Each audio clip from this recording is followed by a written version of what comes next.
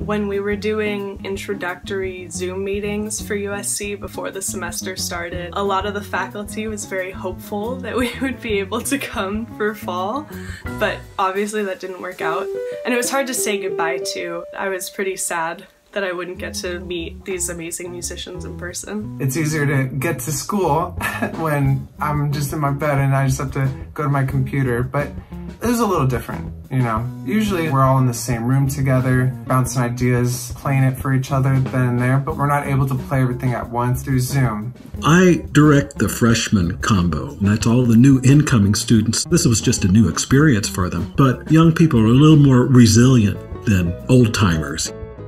I think we managed it really well, even though we didn't get to see each other face to face. The passion and the music was still there. You know, we talked about the music that we enjoyed, or we talked about artists that we liked. You really got to see everyone's personalities shine through. Sometimes someone will text into the group chat, like during a class that we all have together, make a joke or something, and then you can just see everyone on screen like crack up.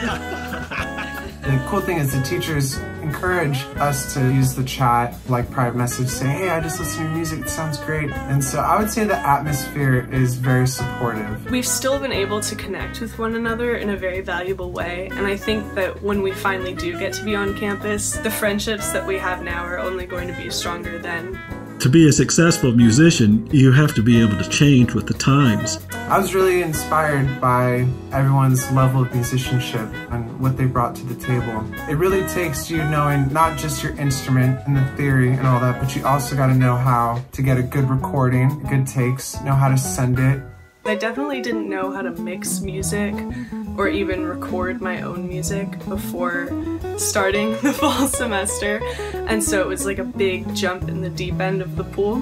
But thankfully I had some random like recording supplies already on hand that my teachers really helped me with figuring out how to use. In actual fact, this has been the norm for a lot of recording for about the last decade or so. This is usually what professional musicians do, send a track back and forth and overdub their own parts and then send it back. It definitely taught me to be more thoughtful about the writing process and the recording process. Just because like when you're not in a room together, you have to be extra good at communication. But I'm definitely going to carry that on when in-person classes can take place, because I really just want to focus on creating a welcoming musical environment for everyone else in the group. The life of a musician as an artist isn't a destination, it's very much a journey. You're always learning something new. This is the journey we're going through. Why not make it a fun, enjoyable journey?